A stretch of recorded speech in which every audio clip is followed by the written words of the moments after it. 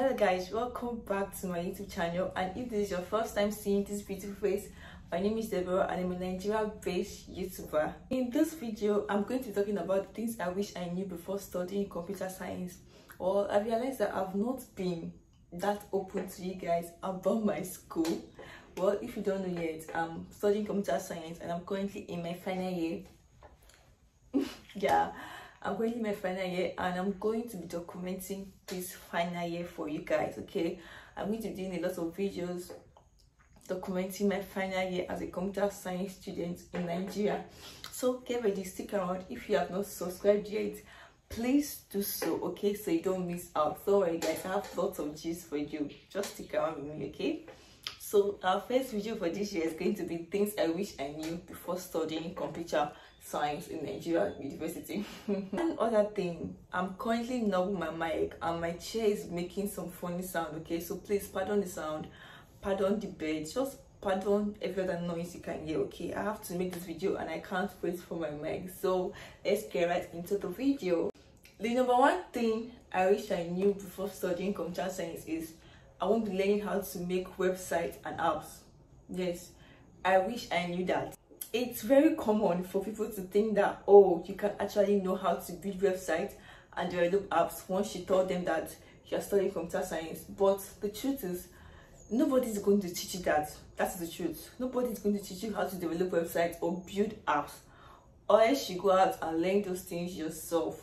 That's just the simple truth. The second thing is, I wish I knew I'll be doing lots of theoretical courses, not practical courses. Yes, theory, not practical. Most people tend to think that computer science is all about practical. Well, I don't know about that, but the computer science degree that I'm currently doing has to do with lots of theory courses like operating system, networking, data structure, and algorithm, and all of that stuff.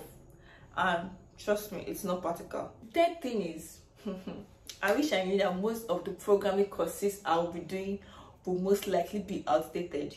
Yes. What's most likely?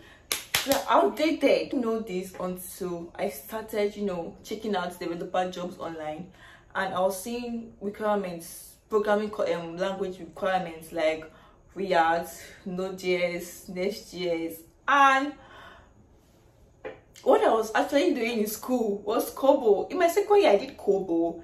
I did Fortran. Tell me, who uses COBOL again? And if let me tell you, if you ask most of my classmates right now, like, tell me what is Node, what is React, they won't know, because nobody's going to teach you those languages in school. That actually taking us outdated programming courses, and I wish Nigerian universities will do better. Yes, because guys, if you are currently studying computer science and you are depending on your degree to get a developer job, trust me, you will come out and you will see shege. So better go out and outsource and learn those things yourself. The fourth thing is, this is actually funny. I wish I knew I'll be writing lots of code on paper. Yes, Nigerian universities. Yes, I have been writing codes on paper from my first year. No, I think my first year I wrote my exams with computer, so I didn't do much writing. But from my second year, I was writing codes on paper. Like, a lecturer will give you a exam question like, write a program on this, and you'll be writing the codes on paper. Like, who does that? How are you going to know if the codes run or not? That is why you see that most students, like even me too, I did lots of cramming. I have to go and make cramming codes because I have to give the lecturer what he gave to me back. Because if, let's say now, yeah, you have to learn programming on your own and you know some things, and you go and write the things you know on the book, and what you know is not what the lecturer knows, he's going to fail you.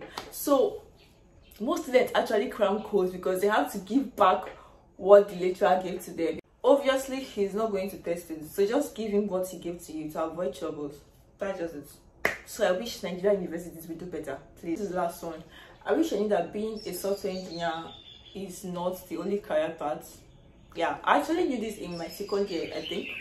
Yeah, being a software engineer Debates. Sorry for the noise, please. Being a software engineer is not the only career path, even though it's the most common option. Yeah, but trust me, there are a lot of other options. If you're studying computer science and you don't know what to do, there are other options like product manager, UI UX designers, data analysts, just lots and lots of options. So just do your research and choose the one that you're most interested in. Don't go and follow the crowd because you see that everybody's saying software engineer and developer. You want to follow them, trust me, you get stuck on the way. So just do your research and do the one you're most interested in. Alright guys, we have come to the end of today's video. I hope you enjoy watching it. I know you enjoy watching it, so just subscribe if you have not. Don't forget to like and just comment, say something. Okay, if you enjoy watching it, just say something. And if you are currently studying computer science, just comment and tell me the things you wish you knew before studying computer science. And if you are about to start this journey of no return, just comment too. And if you also have questions to ask, you can just ask in the comment section and I'll reply, or better still, make a video about it. Okay, bye. I'll see you in my next video. Bye.